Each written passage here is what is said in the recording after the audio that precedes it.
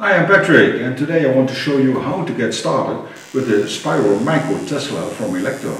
It was published in the November issue 2017, and it comes on a PCB, which is, as you can see, already assembled with the SMD components. The only thing you have to do is add the through-hole components. And let's get started with this needle holder, which has to come here right in the middle of the coil. Let's turn it around. First we heat the pad and the lead. We add some solder, we move, and one solder joint is ready. Next is this connector, which can be used to program the controller. We always start with soldering the lowest component and then go all the way through till the highest component. So, the last one.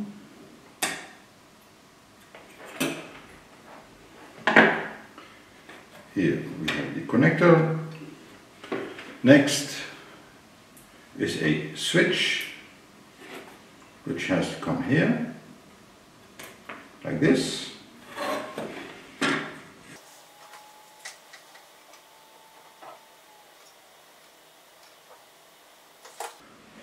Here we go.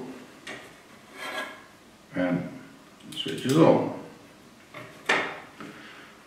Next are these three ceramic capacitors, and as they are not polarity sensitive, you can put them in as you like.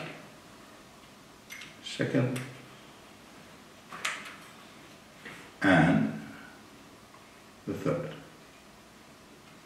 Turn the PCB around and start to solder again. Check if they are nicely placed. Yes, they are. Now we solder the other leads. Yeah.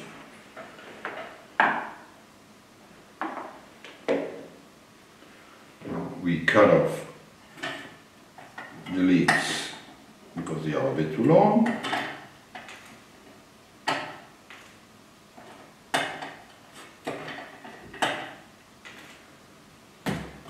This, nice.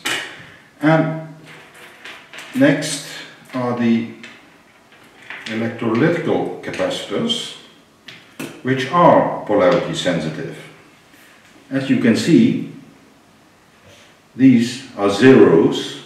This is the negative side of the capacitors, and the long lead is a positive side. So the long lead has to go at the plus, like this. We'll do some more. Another one. Long lead, add plus. Because if you do this not correctly, the capacitors will really blow up. So it's important to get this right. Cut off the leads again. Oh, nice and tidy. Now the other ones.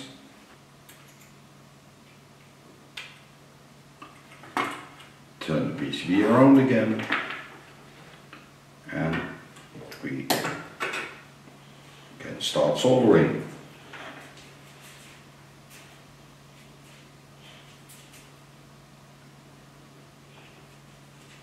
Cut out the leads again,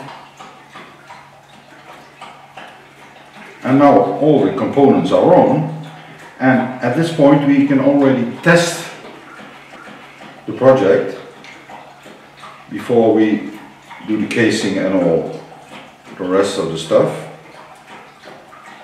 Let's take the power adapter, plug it in. We have this USB connector. Okay, Okay, let's put in a needle.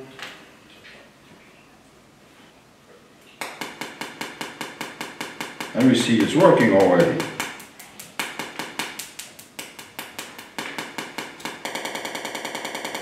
Doubles the frequency.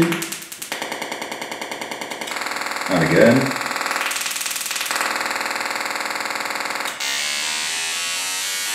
And we have some nice sounds also. These sounds you also can program.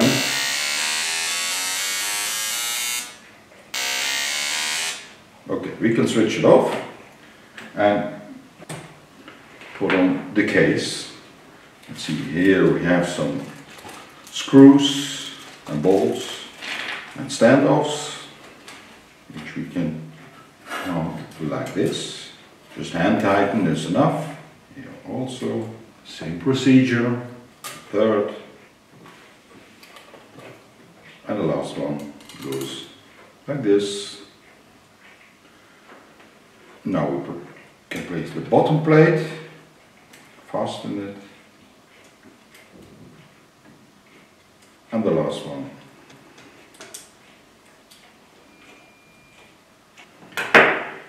Let's turn it around, and we have the top plate, which goes on, let's see, like this.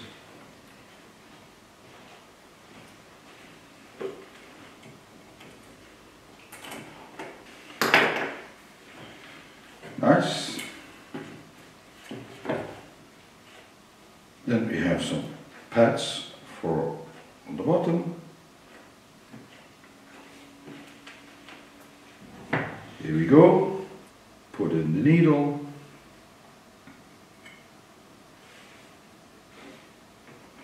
Power it up again. And we have one ready built project. Here we go. Nicely.